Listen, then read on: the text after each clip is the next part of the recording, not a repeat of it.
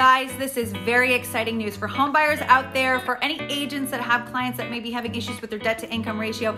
Freddie Mac recently announced the expansion of income eligibility for properties with an ADU. So what does this mean? What does it matter? How does it work?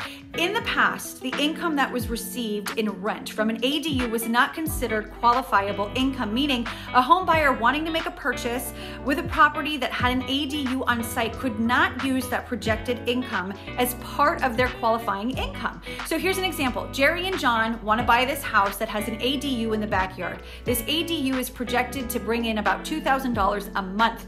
Jerry and John were not able to use that $2,000 as qualifying income for a home loan. So now Freddie Mac is saying that they recognize these rents and they are allowed to be used in your qualifying income. So to the home buyer that is out there wanting to increase their purchase power, create passive income, and build their long-term wealth, look at a property that has an ADU, because now you can use these projected rents from that ADU as part of your qualifying income. So here's a few key points that you want to remember. So number one, the property needs to be a single unit primary residence. Number two, you need to have a lease agreement in place.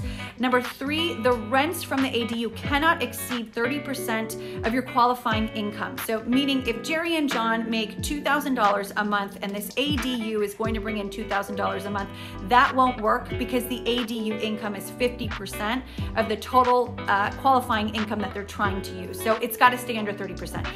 The ADU must comply with zoning and land use requirements. There's a full appraisal required and landlord education required. So I think this is a super smart strategy for any home buyer out there interested in creating this passive income right from the start. So DM me if you have any questions about how this works or if you want more details. Hope you're having a great day. Take care.